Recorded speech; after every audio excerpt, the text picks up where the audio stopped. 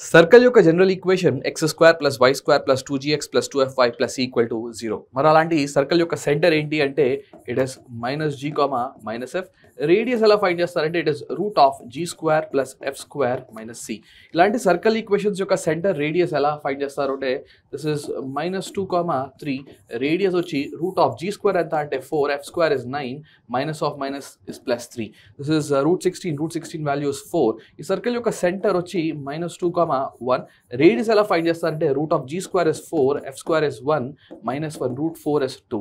దీన్ని మనం ఇలా కూడా ఇమాజిన్ చేసుకోవచ్చు, x - 0 whole square plus y - 0 whole square equal to 1 square అని.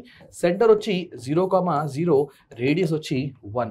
ఈ సర్కిల్ యొక్క సెంటర్ 1, 3 అండ్ రేడియస్ వచ్చి root of g square is 1, f square is 9, -6. So this is root 4 is 2. ఇది స్టాండర్డ్ ఫామ్లో లేదు, సో డివైడ్ బై 2 చేద్దాం. x square plus y square minus 3/2 into x plus 5/2 into y minus 7/2 equal to 0. ఈ circle యొక్క centre ఎంత అంటే it is 3/4, -5/4.